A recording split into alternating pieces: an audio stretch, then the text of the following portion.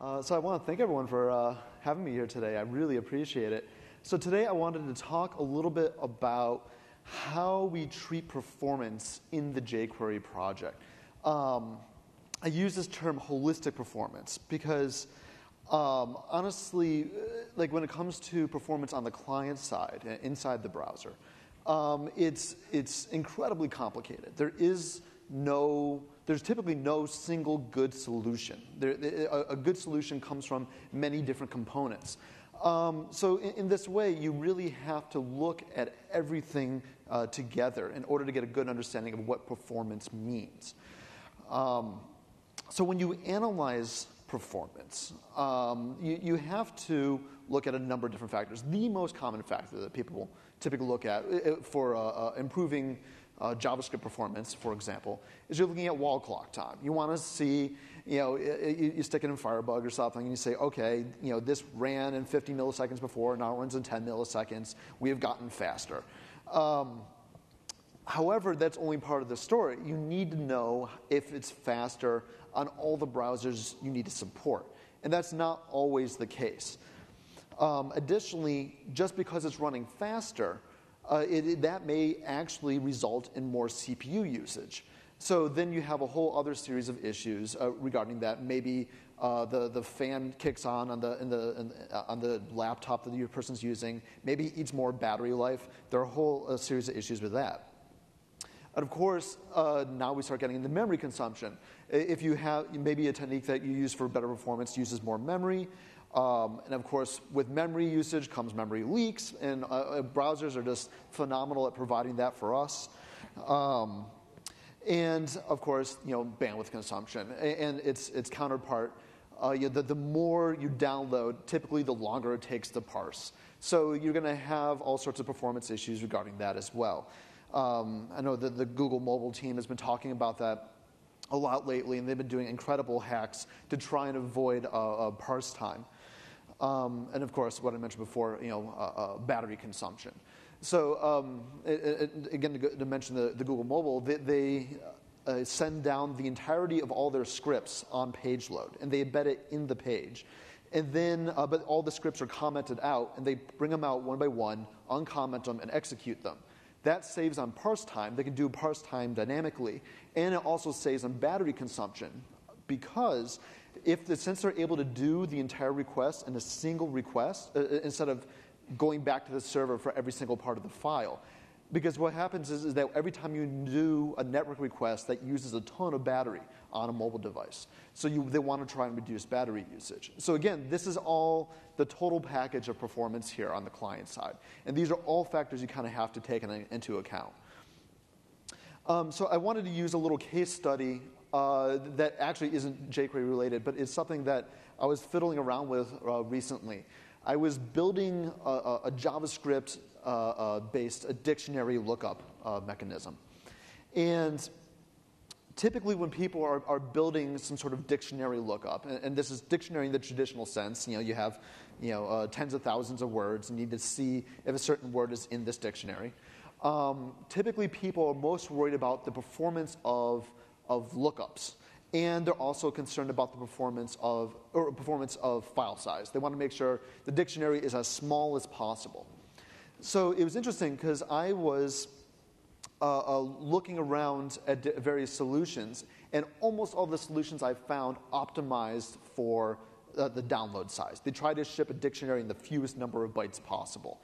So obviously, that is one valid metric of performance. They wanted to make sure that one metric was met and disregarding everything else.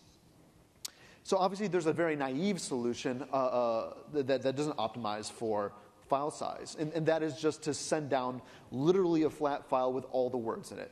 That's going to consume obviously a ton of file size, but lookups could be very fast since you can just stick it all in an object and look up key value pairs.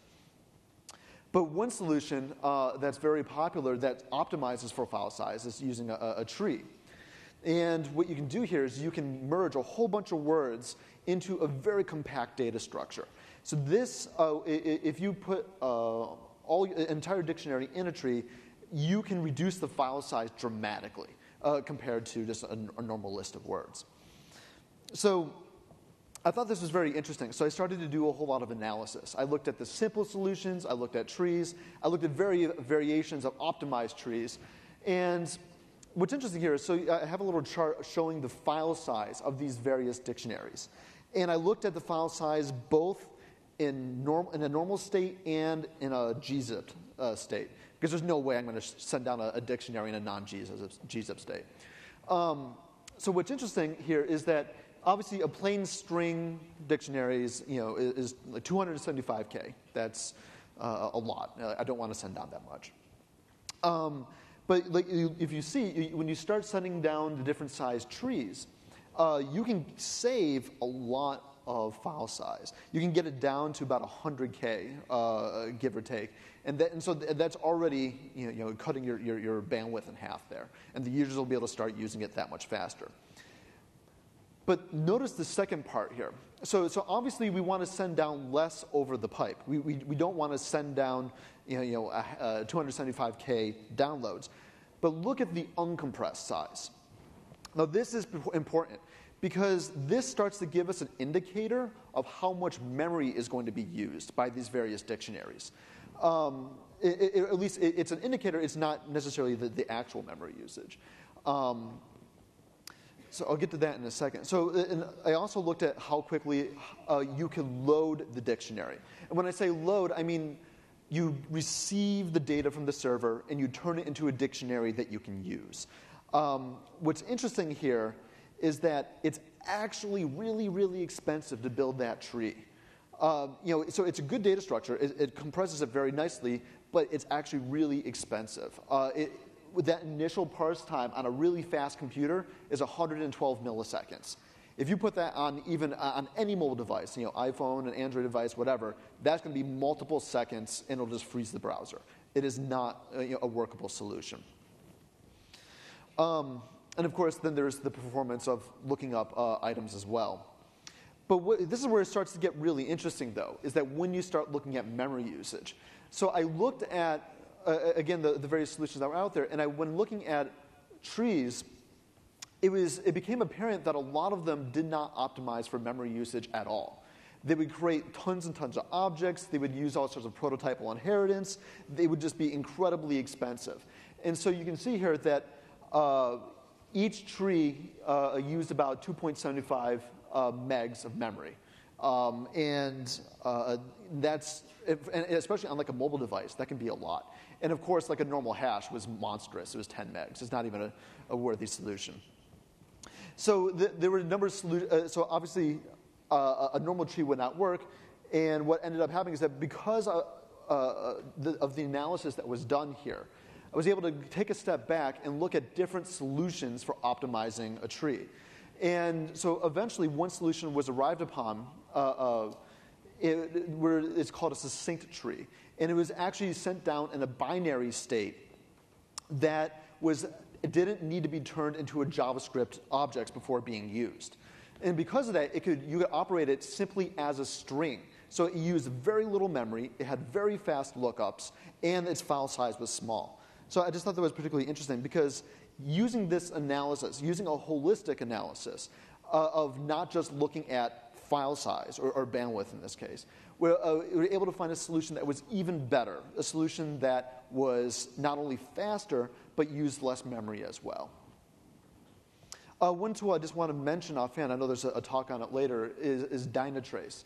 I've been using this personally for a lot of analysis.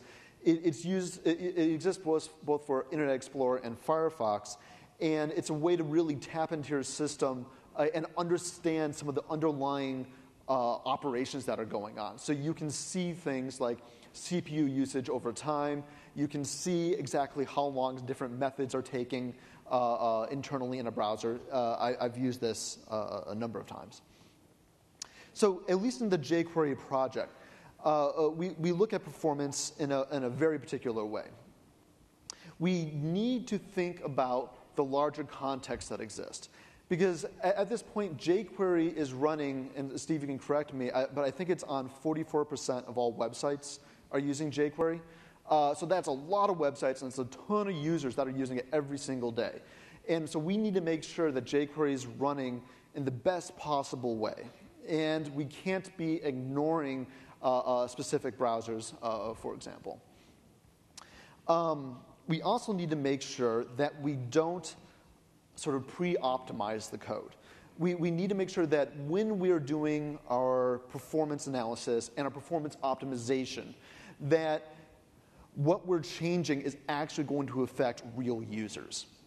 So we need to go out there and find and see what people are actually doing and make sure the changes that we make are going to benefit them. Additionally, we don't want to compromise our code quality just by landing a performance change. And we need to make sure that the changes that we're landing are actually important. And then finally, as I mentioned, we want to make sure that the cross-browser compatibility is there. We aren't going to drop support for a browser simply for getting better performance in another. So when it comes down to it, in the jQuery project, we have a few rules that we follow. The first one, if you want to make a performance change in jQuery, you have to prove that it's going to affect us in a positive way. So the way we do this is, we do this inherently. Anytime we do this across the project. Anytime anyone submits a bug report, we demand proof that it's a bug. We demand a working, reproducible test case. We use JS Fiddle for that. It's a nice little thing. You can paste in HTML and CSS, and you get a nice little view. There's a very similar tool for performance called JSPerf. JSPerf is very cool. You can paste in a little bit of HTML, CSS, and JavaScript, and you can build performance test cases that are reproducible and collect the results. We love JSPerf. We use it everywhere. So in this case, whenever anyone proposes a performance change, we ask them to create a JSPerf test case. So what's nice about JSPerf is quite a few things, is that it's not only is it easy to create these reproducible tests that you can distribute, but it's also really easy to fork existing tests. So if you see someone who's made an existing test, but they messed it up somehow, you can go in and change it and create your own. So it's really nice in that way because oftentimes people don't create perfect tests. It's an iterative thing. So here's an example of a JSPerf view, so to speak. This is just the overview. This is one of the tests that we had for jQuery 1.6. We were adjusting the performance of retrieving a value from a form element. And so there's a little bit of JavaScript that initializes. And this is what it looks like when you're running the tests. So you have specific tests with blocks of code. And it instantly shows you what items are running faster, how much faster, and what ones are slower. So it gives you all sorts of metric breakdown there. But what's really nice is that it's doing the performance analysis in a way that is really, really good and statistically sound. You would not believe the number of performance analysis tools, at least within JavaScript, that are incredibly bad, that do not do good analysis, and even some of the major browser testing frameworks that exist, like SunSpider. They're just not doing it in a proper way. So what JSPerf is actually doing is a really nice technique, which is they try to run as many tests as they possibly can within a given time frame. Typically, that's about 5 seconds. So what they try to do is they actually test the code ahead of time to see how fast it's going to run in general. And then based upon that, they actually sculpt the test suite so that it runs as fast and as optimally as possible. So what this means is that they actually do things to make sure that there's less overhead in the test suite itself. So that if you're measuring something that's running incredibly fast, like 1 millisecond or fractions of a millisecond, you can actually get really good and reliable numbers from JSPerf. They also use a Java applet for getting really high performance timer information as well. So this goes way beyond the millisecond boundary. So the second rule that we have in jQuery is that when you're doing a performance change, you have to see the big picture. More importantly, we generally frown upon micro-optimizations. So these are changes that people are making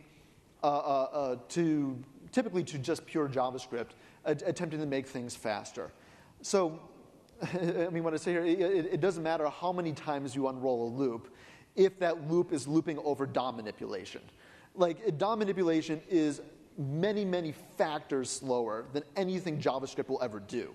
So, so it doesn't matter how much you optimize performance of JavaScript if you're still doing DOM stuff. And this has actually been one of my biggest gripes against much of the performance analysis that goes on for browsers. When you look at the performance of browsers, they typically only analyze JavaScript performance, and they completely ignore all the DOM manipulation, all the CSS rendering, all the reflows, all the painting, and like all that is so critically important to understanding performance in a browser. But that's a whole other topic. So at least in most applications, it's pretty safe to say that JavaScript itself is not the performance bottleneck. And in fact, it's almost always DOM performance. So again, when we request that anyone who's proposing a performance change prove that what they're doing is actually going to benefit everyone. And again, so we want to see cases from the real world. So rule number 3, we want clean code. So jQuery, obviously, it's used by hundreds of thousands of people, and it's also we have people contributing to it every single day. We need to make sure that we keep clean, well-documented code so that people can continue to contribute to the code and understand what's going on. So in this way, we will not compromise our code quality for performance. This is a hard line that we draw. So there are also, but again, the nice side effect of this is that typically the only times in which you compromise code quality are for the silly micro-optimizations that really don't get you much of anything anyway. So for example, I kind of list a couple micro-optimizations here that are, in my opinion, not so good. And so there are different ways of doing the same operation in JavaScript. So for example, doing this crazy multiplication instead of doing parseInt, or doing a string coercion with a new date to get the timestamp, as opposed to just calling getTime on a date. It's stuff like that. It makes it much harder to maintain when you write unclear code. And again, don't even get me started on loop unrolling. I don't like. We get patches to jQuery all the time. People submitting a pull request, and they'll be like, "Oh, I enrolled some loops, and it's like 0.005% faster," and it's just Anyway, okay. Rule number 4: don't slow down Internet Explorer. And I say Internet Explorer specifically simply because it is far and away the slowest browser. I mean, at least 9 is great stuff, but we're still haunted by the lingering ghost of 6, 7, and 8, and they will be around forever. So at least right now, we need to make sure that the changes that we do don't cripple performance for IE 6, 7, or 8. And oftentimes, we'll optimize for IE 6 first, and then go through and look at the ramifications in other browsers. And this actually tends to work pretty well, because since IE 6 tends to choke on the most basic of things, any sort of optimization you do there will have that much of a greater effect in other browsers. So, I mean, it works out well in the end. Additionally, you shouldn't compromise your performance. You shouldn't compromise performance in one browser to benefit another. You should try to make sure that you're kind of lifting all boats equally. In the end, you really want to communicate these results. So again, if you're following these rules and you're doing actual performance improvements, you want to make sure you communicate the results of these performance improvements in an effective way. But to do that, you have to start by creating realistic tests.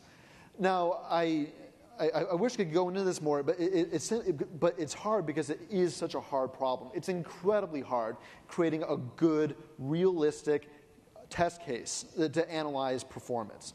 One of the techniques that we do in the jQuery project, and it helps us because since so many people use it, we can go and use things like Google Code Search, and we can find all the cases where people are using jQuery in a particular way, and we can analyze that and optimize our engine so that it runs faster for the ways in which people are already using the library. So this is kind of nice. It can be a very iterative process. But we can also use this, again, using Google Code Search or similar, to build test cases out.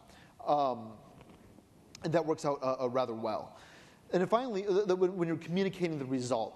So we use a browser scope. And I mentioned browser scope specifically because browser scope is tied into JSPerf.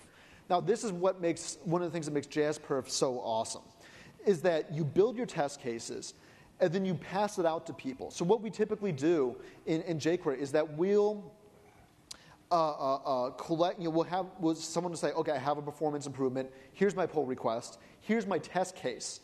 And then we'll take that test case and send it out to dozens of people, or put it on IRC or on Twitter, get people using this test case.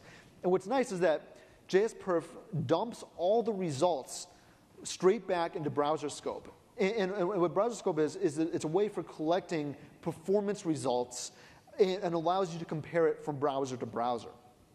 So what's great is that all we have to do is pass around this URL, and we instantly have aggregated hundreds of results of performance data across dozens of browsers that we can instantly analyze and understand.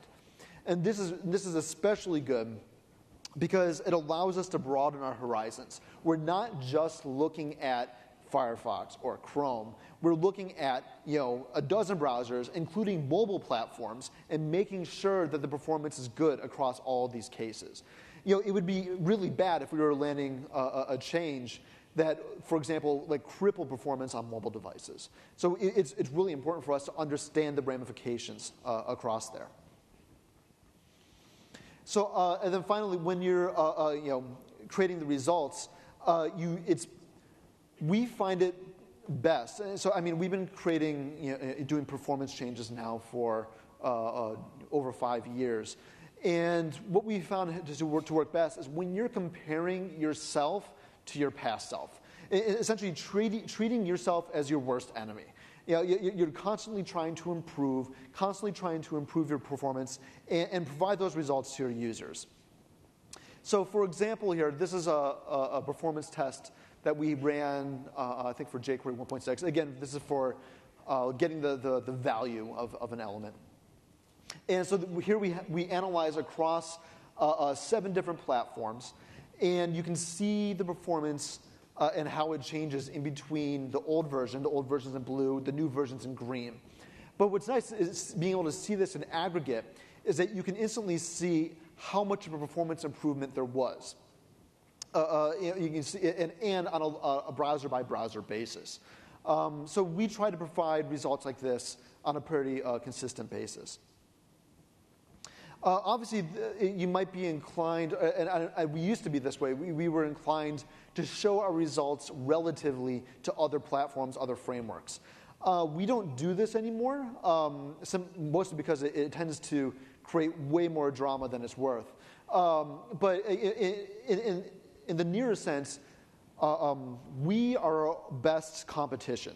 Because the thing is that when these competitions are created, they aren't always identical. So in this way, like for example, jQuery is a fundamentally very different library than most other JavaScript libraries. And comparing them apples to apples usually doesn't make much sense.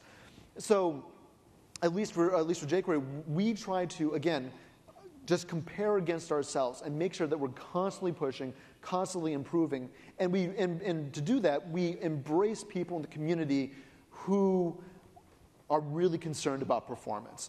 We make sure that their voices are heard. we provide them with tools like JSPerf to make sure that they're able to prove that what they're doing or what we're doing is not good. And at the same time, we embrace the code that they contribute. We make sure that what they're doing is good, and we get it landed. So in this way, in every single release, we're pushing out better and better code. So yeah, just some more information. I definitely recommend checking out JSPerf and Dynatrace. They're fantastic tools. And I've also written extensively on my blog about performance analysis and especially testing frameworks and how they analyze performance, usually incorrectly. Yeah, that's it. So thank you.